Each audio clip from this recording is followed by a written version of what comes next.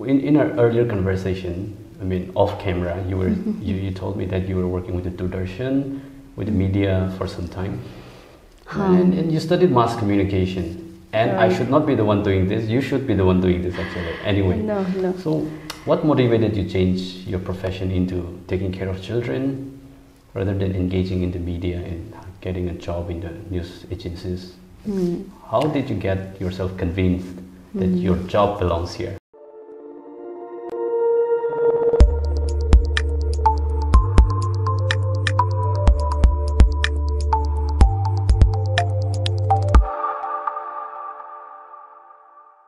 Hello everyone, today I'm with Alenuo. She's the superintendent as well as the owner of an NGO or a children's home here in Kohima. So the name of the children's home is called Bright Morning Star. Yeah, children's home, and it is based in Kohima. In today's society, it's very rare to see young people taking care of children. So Alenuo, thank you so much for joining me today. Thank you so much for having me. How are you doing? I'm doing great. Okay. It's so nice to see you. Nice to see you too. So we have been trying to get in touch, and finally it has happened. I want to know a lot about your NGO. I mean, mostly the children's home, which is Bright Morning Star Children's Home, and it is under the NGO, Ideal Charitable Trust NGO. So tell me about your NGO. What does it work on, and how did it start? So Bright Morning Star Children's Home is under Ideal Charitable Society. Yeah. So Bright Morning Star Children's Home is the home for orphans, destitute, and abandoned children. We give them food, education, and shelter. Okay. So under Ideal Charitable Society, we also have all age care program. We have vocational trainings. We give opportunity to the less privileged, free trainings. And we also have this BMS, which is the major work of Ideal Charitable Society. Okay, so BMS, Bright Morning Star. In short, okay. Yes. I just got to learn that now. So under Ideal Charitable Trust Organization, you have like different, sets of people or sets of beneficiaries, and Bright Morning Star is one of it. One of them. Right. And it's for children. It's for children. And you are taking care of that? Yeah, so I'm looking after Bright Morning Star Children's Home as the superintendent. So yes. That's wonderful. So now that you have started and you're running an NGO and at least a charitable trust that really serves the people from the underprivileged. So how many children you have here in the BMS, Bright Morning Star Children's Home? We have 18 children. 18? Okay. 5 boys and mostly the rest are girls. So they are all going to school, convent school. Okay. We also have 7 children whom we are looking after their basic food, education. Shelter. Not shelter, the 7 of them, they don't live here. Here we have 18 children. 18, that includes food, shelter, and education. Basically everything that a child deserves growing up. Yes. So they are like our own children under our care. Yeah. So you're literally providing a children's home, like it's like just like home away from home. It's like a proper home, I should say. So they come and live like for permanent. It's not permanent living, right? They just come and do their education, and after they pass the exam, for example, they come and write matric exam, and after they pass out, they go home. How does that work here? So under government there are certain rules and regulation. So under CCI, a child is supposed to stay only for from the age 6 years old to 18 years. Okay. From our vision and especially from our side, we don't have any obligation, no such specific age. We would love to look after them and raise them until they become someone in life. That's our vision. But if we are to follow office procedure, the child is supposed to stay only up to 18 years of age in a children's home. Oh, interesting. As you have mentioned somehow about your organization and children's home works, so it's very interesting to learn. And I'm wondering about who is the person behind founding this organization and the vision behind finding this organization. My sister, Abhi Angami, she is the founder of Ideal Charitable Society. So under Ideal, this BMS comes. So we started in the year 2012. So started in a rented house. She is someone who has a big heart for destitute and needy children, and particularly orphans. So she was working in Tamil Nadu for many years, and she has seen the people, the struggle of the people, and she decided to come back. Why don't I go back and do something for my people? Because I'm sure there are a lot of needy children, even in and around Nagaland as well. So she came, and yes, that's how it started, with a lot of hard work, tears and sweat. She, along with one warden whom she appointed, and we had to start with making rotis and selling house to house. So that's how it started, in a rented house in paramedical, before we shifted to our own base. Okay. So she really had a concrete vision and aim to really help children in the way she wants them to get help. Okay, so like which are the areas these children come from normally? We have children from all different Naga tribes, and we are open to any race, religion or caste. It doesn't matter, as long as they need care and protection. Yeah, that's okay. As long as they need care and protection. And we made a mistake, right? It's 18 minus 5 is 13 actually, it's not 14. Oh yes, okay, yes. So anyway, we'll just carry on. Children who need care and protection, is it mostly from the eastern districts? Most of them right now from the eastern, but we have Angami, we have Lotha, and all different tribes. We don't have any we don't focus only on one particular tribe, but any children who needs care and protection, like I said. So in this beautiful building, right, even I think normal people in most Kohima areas, even people who earn average income can't afford a building like this for sure, because they don't get rent, plus they will have to pay for food, monthly expenses. They would not be able to afford a home like this, but you are providing for these children free of food, free of shelter, free of education. I mean, that's really interesting. So what, after they get education, what happened to them? Or how do you normally manage that? Suppose the eldest child is now in class 12. So he's waiting for his result. We would love to support him as long as he needs our support. We are focusing not just on academic education, but we also make sure that we focus on vocational trainings and their holistic development as well.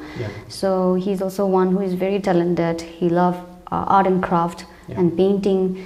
So if he is interested, he can go for trainings, or if he wants to go for further study, our NGO is willing to support him further. So he will be the first child from our home to pass out 12. So he's the first page. Okay, I'm really happy for the children, because it's a very beautiful place, quiet place, where they can really focus on their study also. And they have a beautiful library here, you know. Actually, we are talking in the library, so it's very nice. Tiny library. Tiny library, but it has some books, tables, chairs, everything that children need. And the silence is so good. I mean, you can really concentrate. So what do you think are the struggles in running a children home like this? We definitely have a lot of challenges. For children, they need a bigger space and playground, which we don't have right now. We are just managing with the small building and the plot which belongs to my father. So we had to construct this with so much of hard work, and yes, of course they are very happy and trying to give our best. But behind the scene, we have lots of personal needs for the children as well, financial needs, which will always be there as they grow older, as their education, as they go higher in their education.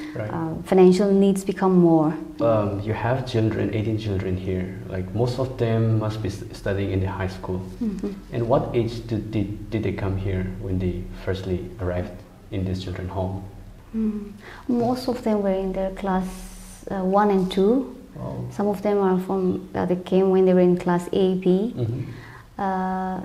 So our journey is such that we are more like a family rather than a children's home. So since all the children came when they were at their very young stage, we've been molding them and training them when they were in a very young stage. So yeah, mostly at the age of 6-7 years. Okay, so they will come and stay here, and after they graduated, let's say pass their metric exam in 11-12, they normally, was there any case of like children going back home again to their family so far? Yes, a couple of children got reunited with their families. Interesting. So in our earlier conversation, I mean off camera, you told me that you were working with the Doordarshan, with the media for some time, and you studied mass communication. And I should not be the one doing this. You should be the one doing this actually. Anyway. No. So what motivated you change your profession into taking care of children rather than engaging in the media and getting a job in the news agencies? How did you get yourself convinced that your job belongs here? So for me and for my family, we are a strong believer of God. Yeah. We really believe in His destination, His will and His plan. So I never thought I will be working here as a superintendent full time, looking after these children. I went for my further studies, mass communication in journalism in Pune. I planned to come back and work somewhere else in a media channel, but I ended up working here as a full time. So it happened really fast, and just God's plan, I should say. And are you enjoying working here? Definitely. Growing up, I was a very shy kid. I was a very shy girl. So there are a lot of things I missed out. There are a lot of things I wanted to do, but I couldn't do. So it's like I'm reliving my childhood here with these children. We get to enjoy the childhood together. Yeah, so that's one thing I really love about this profession. That's awesome. It's very inspiring. Like I said before, like nowadays most of our youngsters, of course, including me, we don't have the heart to take care of children. Like let them be their own. I have more stuff to do. I have more careers to pursue. I have more studies to pursue. But you coming back after 2 years study of master in mass communication, just working here is like quite a fascinating story. So do you look forward to continue working like this, or what are you thinking? What do you think? Future plan? I don't have any plan for future now. Let's see. Yeah, and meantime you are enjoying this. I am enjoying. We are from a humble, very simple family, middle class family. So growing up, our parents have always taught us one thing, like we still practice that is helping and giving people in spite of not having much. So when my time come to contribute towards this ministry, I was willing to take up the challenge, even though I know it's going to be hard. It's not easy. Challenges and behind the scene is not going to be so glamorous, but yeah, willingly I took up this challenge, and I am happy and enjoying so far. Let's see what the future holds. Exactly. I think that's very interesting. By doing this, you may not get popular, you may not get a lot of money, nothing, but taking care of children, where especially from underprivileged society, and of course I'm sure children come from those underprivileged society in most cases, those children who are staying here, right? So I'm sure, as a believer, I think God will really reward those people who really take care of people like that. And I'm sure you will prosper, not in the eyes of the world, but at least in the eyes of God. I believe in that. Yeah. Definitely money, no, but when it comes to love and appreciation, I think we are getting more than we deserve for the little contribution that we are giving. So it's never a waste doing something good, never a waste helping people in need, and the reward definitely is going to be big.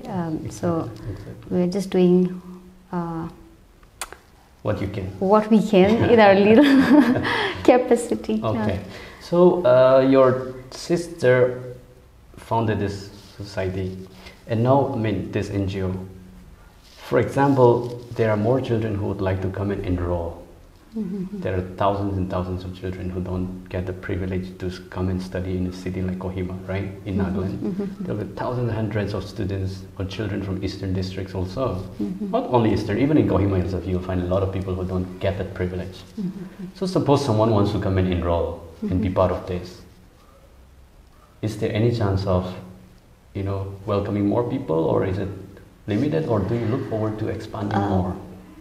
We have a future plan that is to expand this children home, because right now, even if we want to take more children, we are not in a position. We are not in a position. Our capacity is for 25 children. Okay. And one thing we believe is in quality upbringing rather than the quantity. Rather than the quantity. So for now, we would love to keep it minimal, but try to give our best and make sure that they don't just go astray and they become someone and give back to the society.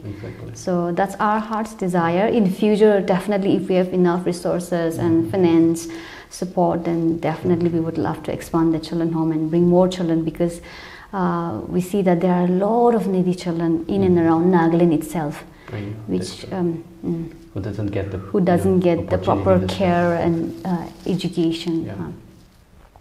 I met some of your children here. I mean, they look so happy. They enjoy, like, they seem to really enjoy staying here. And you were just like friends to them. So how strict are you as a caretaker or superintendent for the girls and small boys? Very, very strict. 10 out of 10. Very strict, but we have this kind of relationship where they can anytime come to me and just play around. We will just talk about even my personal life, about my friends. So there are a lot of things that we do together, apart from me being strict. But when it comes to work and responsibilities, I make sure that they respect the elders, they respect each other, and make sure that we are serious when it comes to our responsibilities. But we have this kind of relationship, like I said.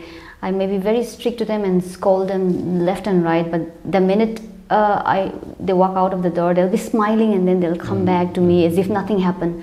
So we have that kind of relationship. That's beautiful. I think it resonates the name of your home, children's home, called Bright Morning Star, and calling the children home a bright morning star. And if children look so unhappy, so dull, and children are really happy when they see them. You should see them singing. When they sing, their expression is so good. They love singing. I'm sure. And Nagas are fond of singing music. So we should and there will be a lot of talented children doing that also. All of them have different talents. And it's what really caught my attention is you have a limited number of children. You could have also. Wait a second. Another 5 minutes.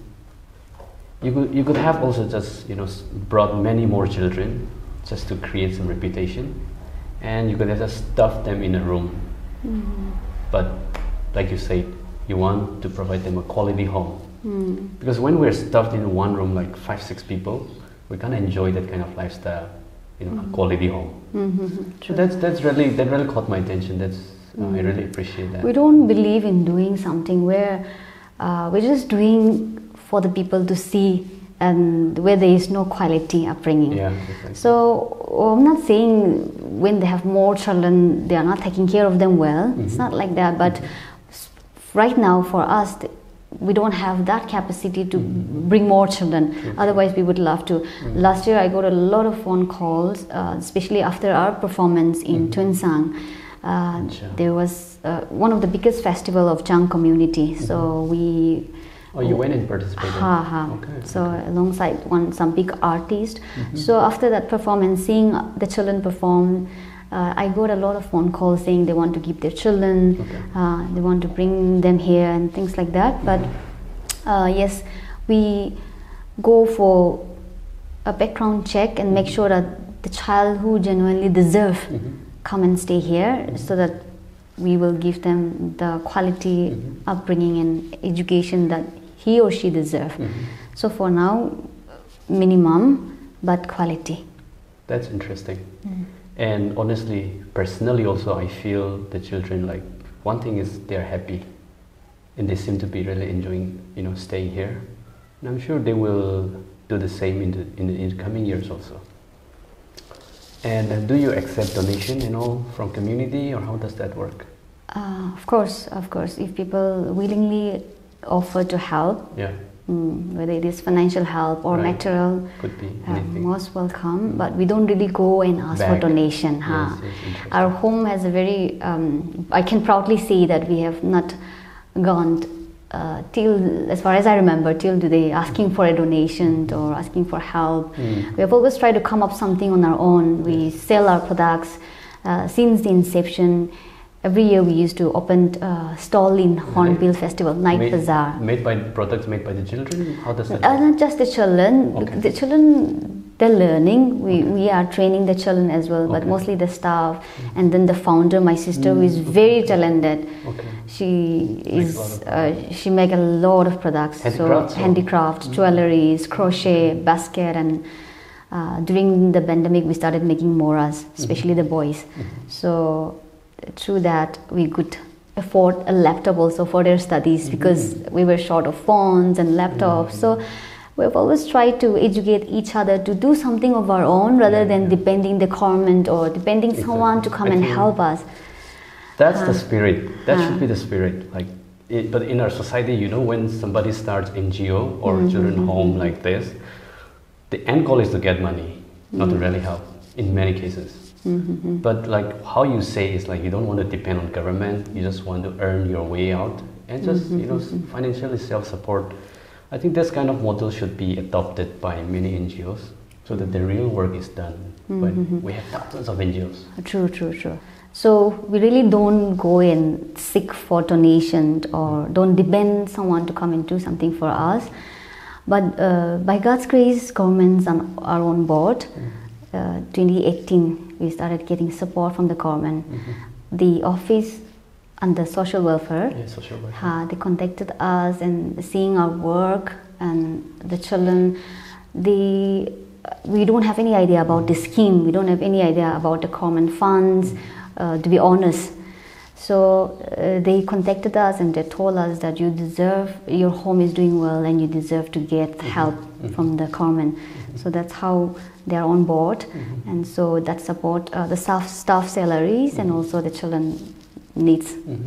Oh, interesting. So Alenuo, thank you so much for coming to my show and telling us your story, which is very inspiring. I'm sure our young generation, people from this generation will also learn a lot about your mission and your motivation in this, taking care of children. So I hope and look forward to talking to you again and keep doing the good work. Thank you so much. Thank you so much for having me. It was a pleasure speaking to you.